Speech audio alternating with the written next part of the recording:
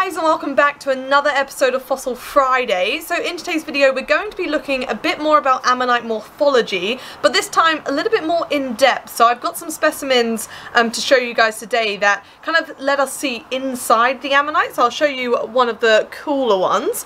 So here we have an ammonite of the species Harpoceros. So you can see it here. Now the cool thing about this one is it's kind of been eroded and weathered on the seafloor, so much so that you can actually see the chambers exposed here. So we also have the suture lines, so that's going around the outer well here. You can kind of see them, they almost look like little jigsaws or leaves. And then beneath the suture lines you can actually see the septum that are dividing the chambers here. So it just kind of gives you an idea a bit about how these creatures actually looked on the inside. So I love that we can see the chambers. So with this specimen I'm just going to give it a little bit of a clean. So I think it's a bit delicate just because it has obviously been through the walls a little bit. So we're going to just wash it in some like lukewarm water and just very gently brush it so I can try and get any excess dust or matrix out of the detail. And then I'm just going to put a thin coat of paraloid just to preserve it, because I think it's a really excellent piece to kind of show and educate on the morphology of an ammonite, not just kind of the outer ribs. So I like that we kind of get a glimpse inside. Now suture lines are pretty cool, but they are actually beneath the ribbing. So when you find different ammonite species, they vary so drastically. I'm sure if you've been watching my channel for a while, just the ammonites that I've found, I mean they vary drastically. So you've got all different types of ribbing, you've got all different types of suture lines, and kind of working out like the order of things is a little bit complicated. So if we look at this specimen here, so this is just a chunk, but it's a lovely chunk that shows the suture lines beautifully. And then on the inner whorl here we actually can see the indentation of the ribs as well, so you can kind of see the form of those, and then the suture lines sit beneath them.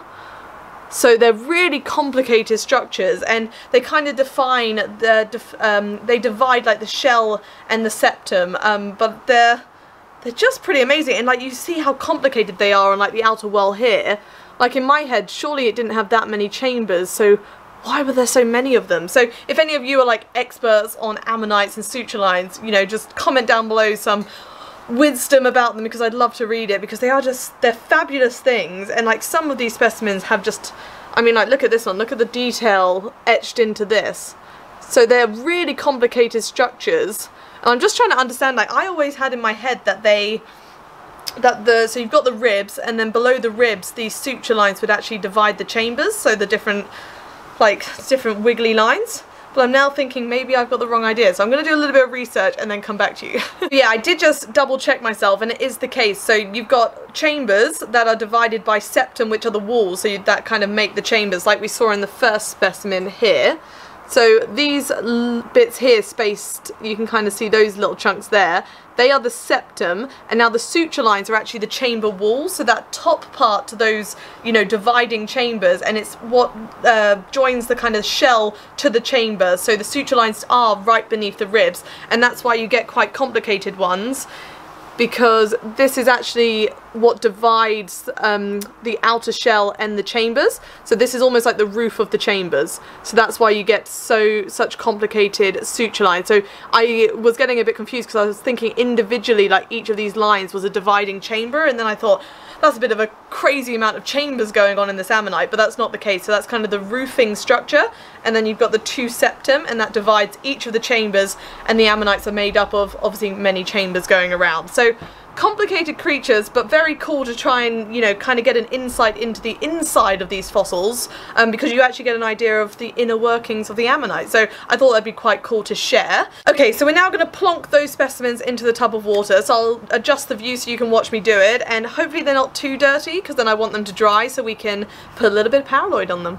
Okay, so now I'm going to move the specimens into the bowl here so we can give them a bit of a rinse, but I'll just give you a nice close-up of them all beforehand, just in case they all fall apart. I never want to jinx it, but we've got this lovely one here. So you can see the beautiful kind of internal structure of the ammonite. So I think this one's bigger than my water. Oh, would you look at that? It doesn't actually submerge itself. So I am going to flip that one over, just so the ammonite can actually get a bit of cleaning. And then I'm going to do the same with these ones. So you got the beautiful suture lines on this specimen here, and they've actually been like etched in, so you can really see the detail of this species. So again, this is just a larger chunk of a Harpoceros ammonite, so we can really analyze those structures, and they are glorious. I mean, they are so beautiful to look at. So even though it's only a chunk, it's such a beautiful chunk. That one's quite mucky. And then the last one is this gorgeous piece. I mean, the detail on those suture lines. And I love that you can kind of see the ribbing on the inner wall here. It just gives you an idea of kind of the structure of the ammonite. So cool. And this one doesn't look too dirty, but we'll just, oh, famous last words. That was very dirty. So I'm now just going to give these a scrub and then take them out and let them dry for a bit. Oh, you can see when some bits of the rock are like attached by just mud. So you can see it crumbling in my hands here. So they need a good scrub, and hopefully they'll stay in one piece. And then we'll put some paraloid on them.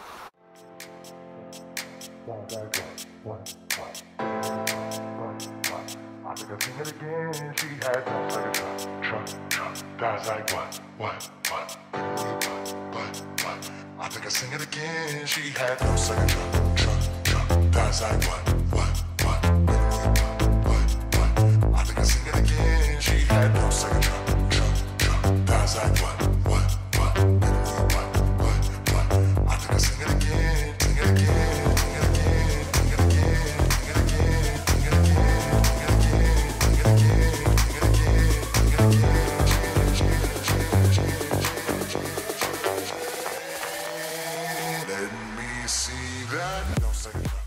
These took a lot longer to clean than I thought they would because they were so much dirtier, so it took quite a few bowls of water, and then I had to let them dry and I gave them a really good scrub. So they are now officially ready for a coat of paraloid. So this is what they look like, nice and clean. They pretty much look the same, they just needed such a, like, the amount you probably saw, like so much dirt was coming off them. So hopefully I got the worst of it off now, so that's what they look like before. So I'm just going to put a very thin coat on because I think they look beautiful as they are. I just think it will help enhance them ever so slightly. So I'm just going to paint it over.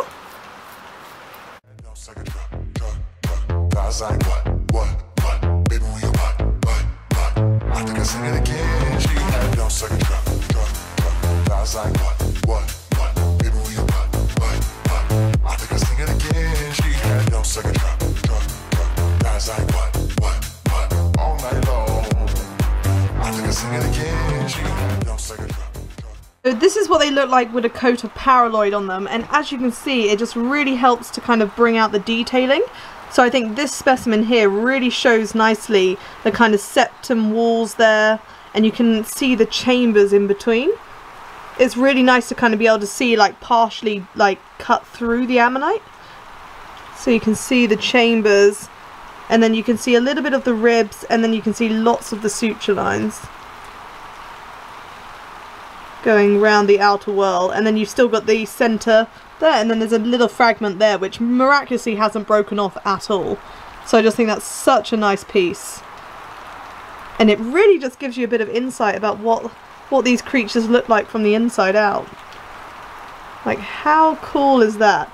And then we've got these beautiful ones, and I mean, look at the suture lines on this one. The detail is just incredible. Like, how amazing is that?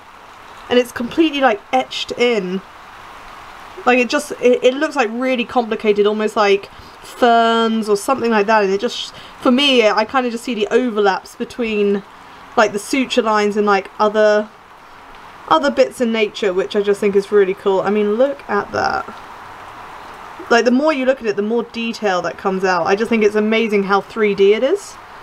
And then this one is just beautiful. You can really see the suture pattern in this specimen. It's so cool to see. And like, look how many there are. And they're all identical, like on this specimen. Just amazing to look at. Like, look at them go. It's almost like a really intricate jigsaw. They just fit together perfectly. And then you've got the ribs as well. Amazing. So that's all I got for you guys today. I really hope you enjoyed today's video. I did have to add on another accessory because the weather in England at the moment, it is so cold and it is pouring with rain. Like, the light has disappeared as well. Like, would you believe it's literally 5 PM for me and the light is already just dimming and disappearing. It's, yeah, autumn is definitely here, but it kind of, in a way, I love autumn, but I'm also like, oh, here comes the rain and the cold, but so be it. Anyway, I hope you're all doing well. Also, I don't know if you can see it, but I do have an Ammonite belt on, which is very, very jazzy. So this was a vintage cloak clasp that I found, so it kind of connected a cloak up here, and I turned it into a belt, and now I just think it looks awesome with like my boiler suit. I'm kind of looking like a bit of a weird pilot, like with a very unusual headband, but we're going with it. My ears are nice and warm, which is the main thing. But I hope you enjoyed today's video where we prepped these beautiful harpoceruses. I mean, look how they turned out. I really hope the lighting is okay for you guys. But just the detail in these specimens. Like, I love that you can actually see the chambers.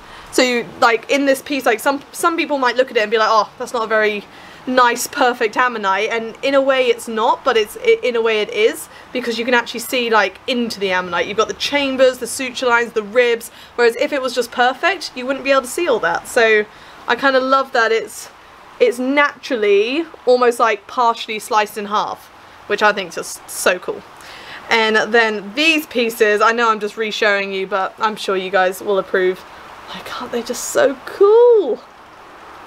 Like, they are the most beautiful chunks I've ever seen, and the suture lines, I think they're just lovely examples. And so I thought this video kind of could be a bit of like an educational piece, but also a fun piece for me because I'm prepping them anyway. So yeah, I really hope you guys enjoyed today's episode of Fossil Friday. Please like and subscribe if you did. I'll link my other social media down below if you'd like to follow me on there. I do have an Instagram and a Twitter. I'd never really use my Twitter, but I'm going to try and change that. But if you'd like to follow me on there, please do so. But yeah, I hope you're all doing well, and hopefully I'll see you next week. Thanks for watching.